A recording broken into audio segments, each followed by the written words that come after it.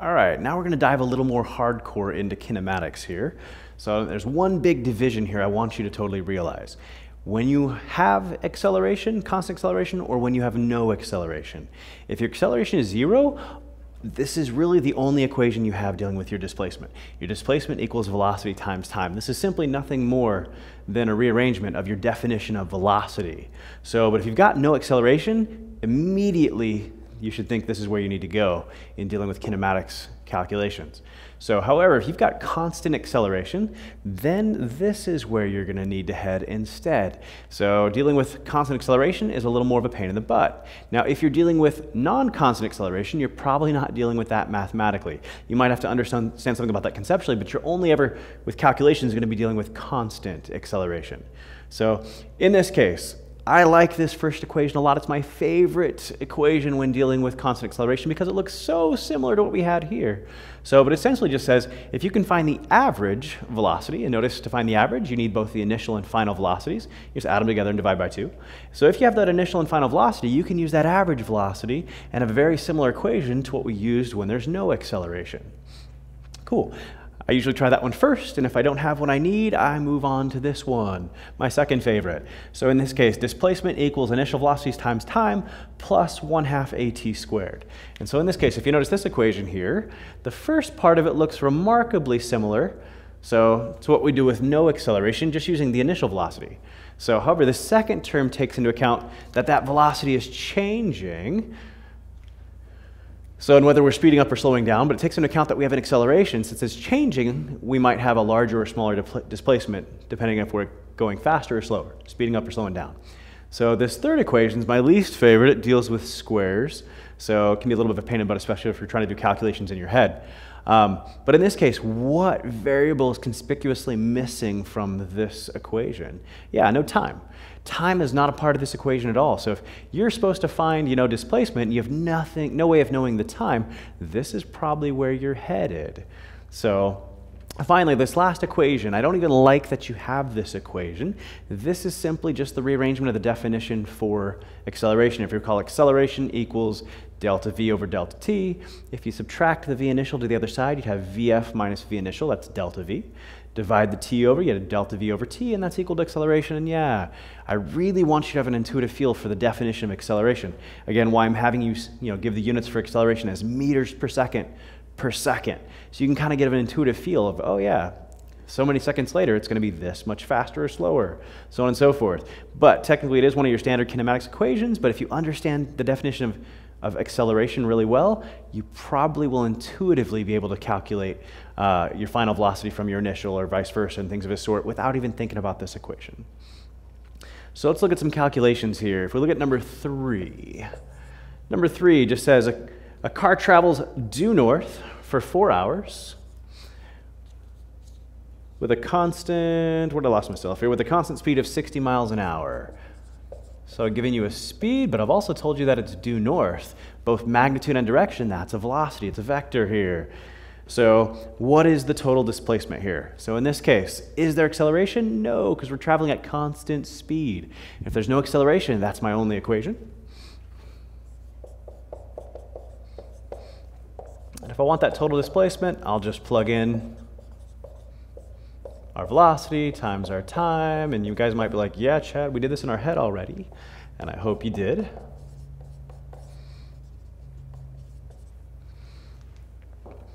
Cool, 60 miles an hour, 4 hours, 240 miles.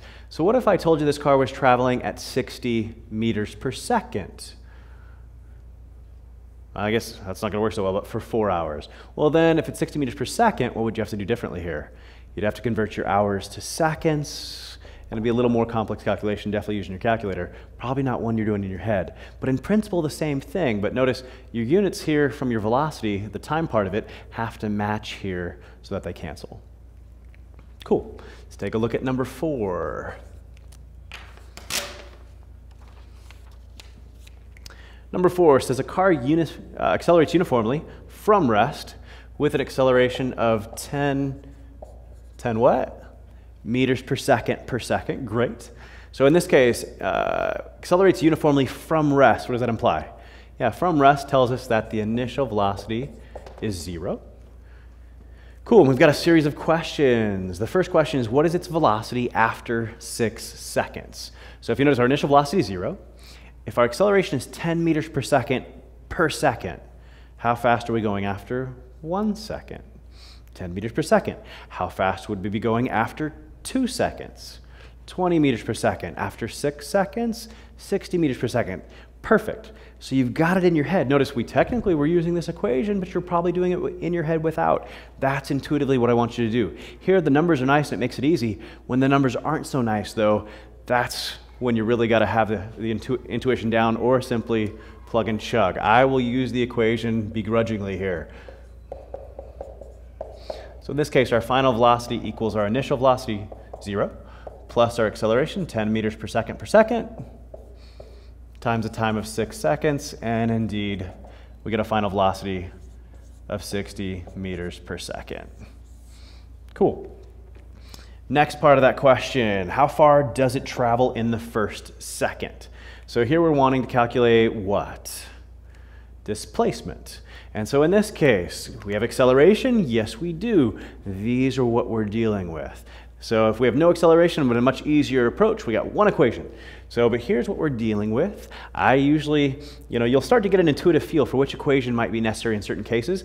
Until you get there, I recommend you probably just start applying these in order. Try one. If you don't have the right variables, move to the next one and move your way down. I like starting here. That is my absolute favorite equation.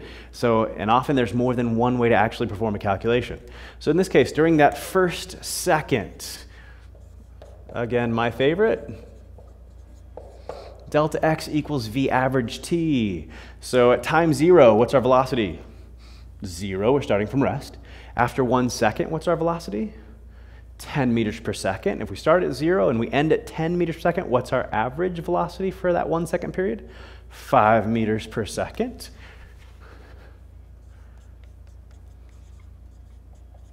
And we kept that up for 1 second, and our displacement is 5 meters during that first second. Second question says, how far does it travel in the second second? Notice it's not saying how far does it travel in 2 seconds, but only during the second second, from t equals 1 second to t equals 2 seconds. You've got a couple of different approaches here. You could actually just figure out how far it travels in the 2 second span and then subtract off how far it traveled during the first second. And the difference would be how far it traveled in the second second. Or you can pretty much do exactly what we just did here as well. So in this case, delta x equals v average t. So at t equals 1 second, what's our velocity? 10 meters per second. At t equals 2 seconds, what's our velocity? 20 meters per second. And if we t equals 1, 10 meters per second, t equals 2, 20 meters per second. What's the average during that period? 15 meters per second.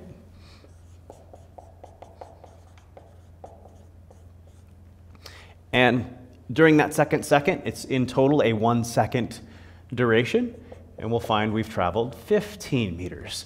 Does it make sense that we've traveled further in the second second than we did during the first second? Yeah, because we're speeding up, since we have a positive acceleration here. Finally, how far does it travel during the third second? We can do exactly the same process. So during the third second, from t equals 2 seconds to t equals 3 seconds, we start at 20 meters per second. And after the third second, what's our velocity? 30 meters per second. And so what's the average of 20 and 30? 25. And again, the total time interval is 1 second. And we find that we've gone even further during that 1 second, 25 meters.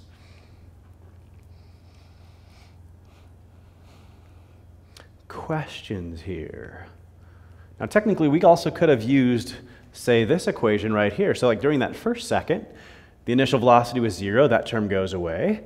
We would have had just plus 1/2 at squared. And so a was 10. And during the first second, 1 squared, 10 times 1 squared is 10, times 1/2 is 5, and we would have calculated 5 meters just the same. So however, we would have had a much more difficult time calculating it for the second second. If we want to use this equation, we pretty much would have to calculate delta x for a 2 second interval and for a 1 second interval and take the difference from there. So if we did this for 2 seconds, 2 squared is 4, times 10 is 40, times 1/2 is 20, and we'd have found that delta x for the first 2 seconds is 20 meters. Since delta x The displacement for the first second was 5 meters. We would have taken the difference and got 15 meters. So a little more of a pain in the butt. I love this equation. Cool, a couple things here. Your displacement, your velocity, your acceleration. So they can all be positive or negative depending on direction.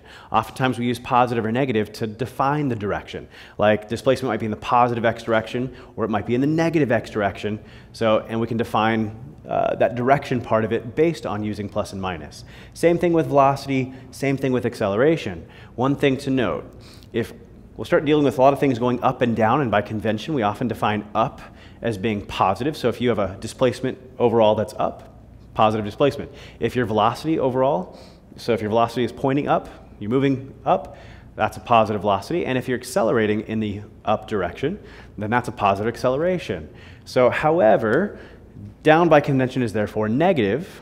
But if your acceleration, your velocity, and your displacement all point in the same direction, it really doesn't matter. Make them all positive, make them all negative. It is totally your call. So if you're likely to screw it up, then by all means, always make up positive and down negative. So, however, when I do some of these calculations, if I know that my displacement, my velocity, my acceleration all point down, rather than making them all negative, I'll probably just end up making them all positive. Cool?